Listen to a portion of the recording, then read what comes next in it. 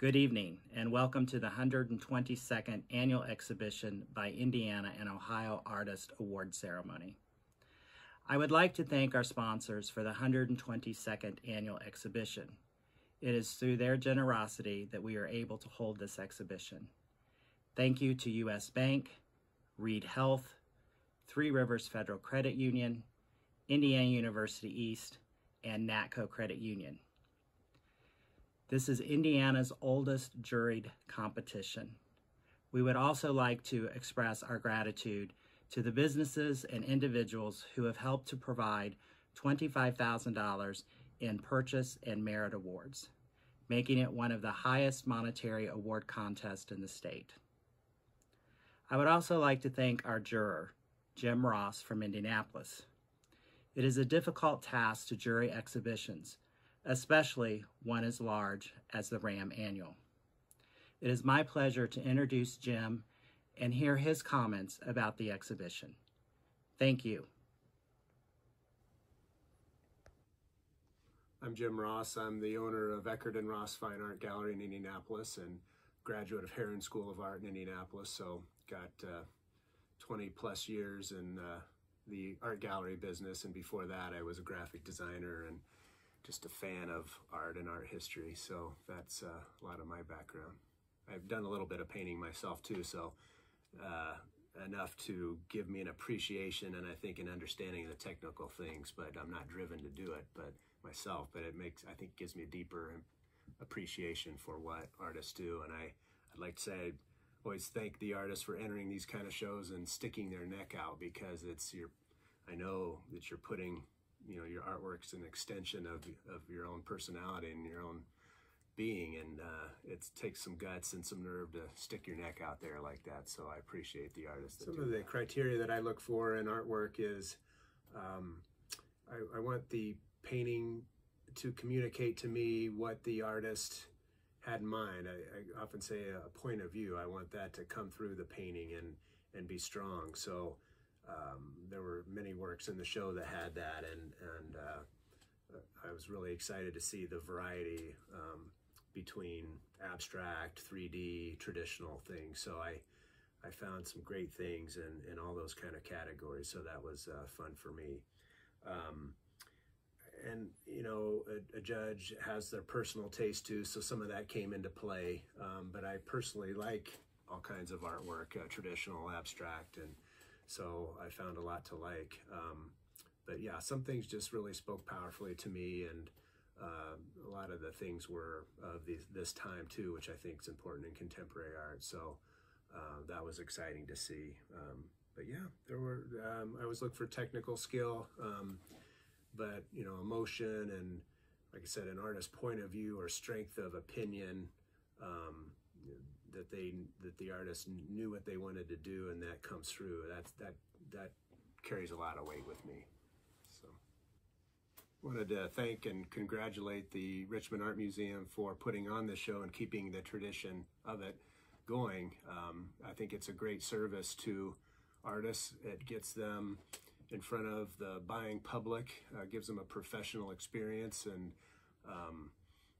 they can compare themselves to their peers. But this is an excellent show, and it does compare favorably to other traditional shows in Indiana, like the Hoosier Salon and Indiana Heritage Arts. And I've talked to other artists from out of the area, and they're jealous of Indiana and the rich tradition that we have that is still alive today, both with practicing artists and then these kind of shows. And I'm involved with the Indiana Heritage Arts Show, and I can tell you that the people that put these shows on, they do it it's a labor of love, but it's fun to work with the artists and help and support the artists. And those of us that are art fans are glad to do it and are privileged to do it. So I congratulate the Richmond Art Museum for keeping this tradition alive, and this is a great show.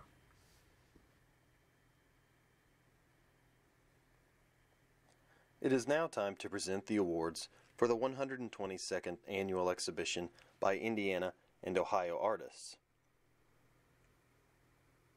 We always like to look back to who the winner was 100 years ago. In the 1920 exhibit, artist Francis Fosher Brown won the top award the Mary T.R. Folk Purchase Prize Award for his painting The Clouds, which is still in the RAM Permanent Collection. Now we present a unique purchase award. Since 2004, Barry and Bonnie Johnston have provided purchase funds for the museum to acquire artworks for the permanent collection.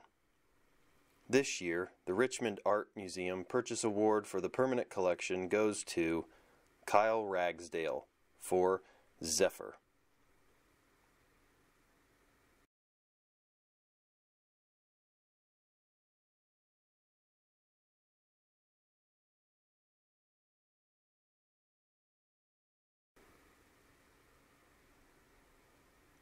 Now we present the Amateur Awards.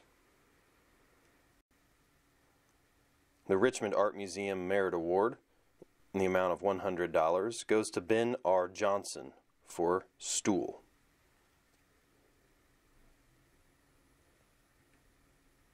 The Walt and Rabin Beislein Merit Award for Photography, in the amount of $100, goes to Morgan Day for Untitled.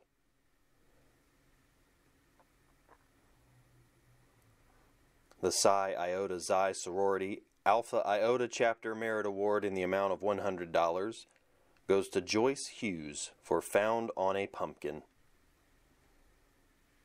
The Judy Wojcik and Kenton Hall Merit Award in the amount of $100 goes to Nick May for Delilah Drawing.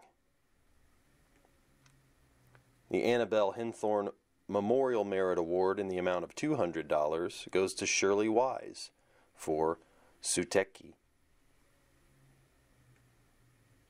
The Donna Spears Merit Award in the amount of $200 goes to Kathy Bird for Laundromat. And the W. Ray Stevens Jr. Memorial Merit Award in the amount of $250, provided by Richard and Sherry Mendenhall, goes to Avery Pollard for Self-Portrait with Mirrors.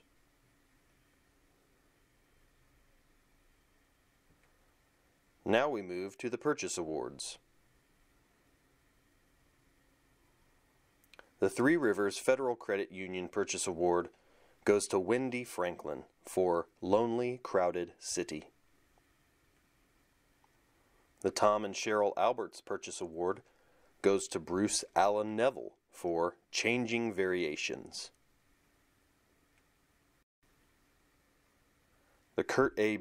Barker Purchase Award goes to Bruce Allen Neville for The Essence of Light. An Alan and Carol Lakoff Brady Purchase Award goes to Brian Gordy for Eyes Downriver.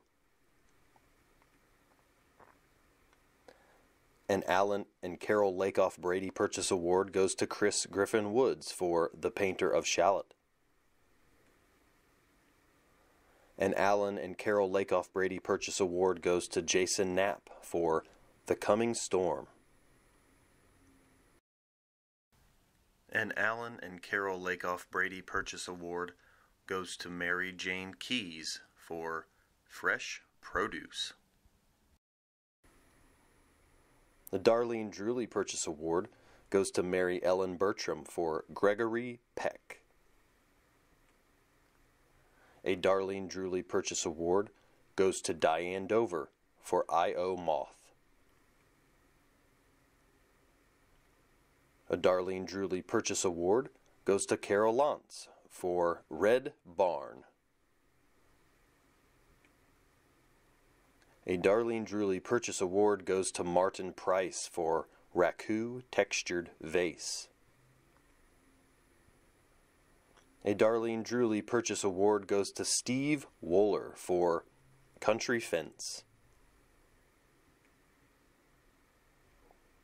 A Diane Ferlato Purchase Award goes to Sarah Richcreek for Try Her. A Diane Ferlato Purchase Award goes to Bennett Ritchie for That's Joe.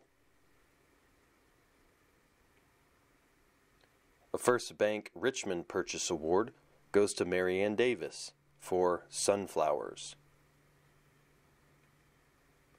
A First Bank Richmond Purchase Award goes to Corinne Hull for Pine and Wildflowers.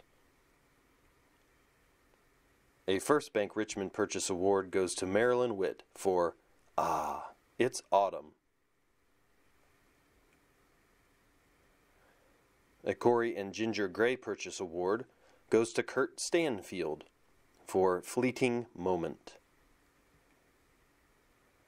A Robin Henry Purchase Award goes to Nancy Nordlow Neville for The Heads. A Ply Purchase Award goes to David B. Johnson for Teddy and Joey. A Ply Purchase Award goes to Robin Nicholson for Sister's Trip. And now we present the awards for the Advanced Division. A Robert and Carol Eberly Merit Award in memory of Larry Rudelek in the amount of $250 goes to Steve Wohler for Country Fence. A Don and Marilyn Rogers Merit Award in the amount of $250 goes to Rob Smith for Daria. The Dr. Arthur Millis Memorial Merit Award in the amount of $250 goes to Donna Short for The Smoke Daddy. The Judy Thornburg Memorial Merit Award in the amount of $250 goes to Wendy Franklin for Lonely Crowded City. The Dr. Dana Ryman and Dr. Eileen Craven's Merit Award in the amount of $500 goes to Alan Hutton for East Window. The John Hansberry and Carrie Book Merit Award in the amount of $500 goes to Jeannie McLeish for Devil's Punch Bowl. The IPAPA Traditional Landscape Merit Award in the amount of $500 goes to Justin Vining for Down by the Mushroom Patch. The Brad and Marianne Barrett Merit Award in the amount of $500 goes to Thomas A. Bartle for The Sid and Laura Kim Family. The Lucretia T. Carr Warren Chapman Memorial Award in the amount of $500 goes to Lyle G. Denny for Whitewater Valley September. The Richmond Art Museum Award of Excellence in the amount of $1,000 goes to Philip Urbaugh for Saxman. The Richmond Art Museum Award of Excellence in the amount of $1,000 goes to Roy Boswell for A Subtle Mood. The U.S. Bank Award of Excellence in the amount of $1,000 goes to Carol Strock-Wasson for Last Light Number 4.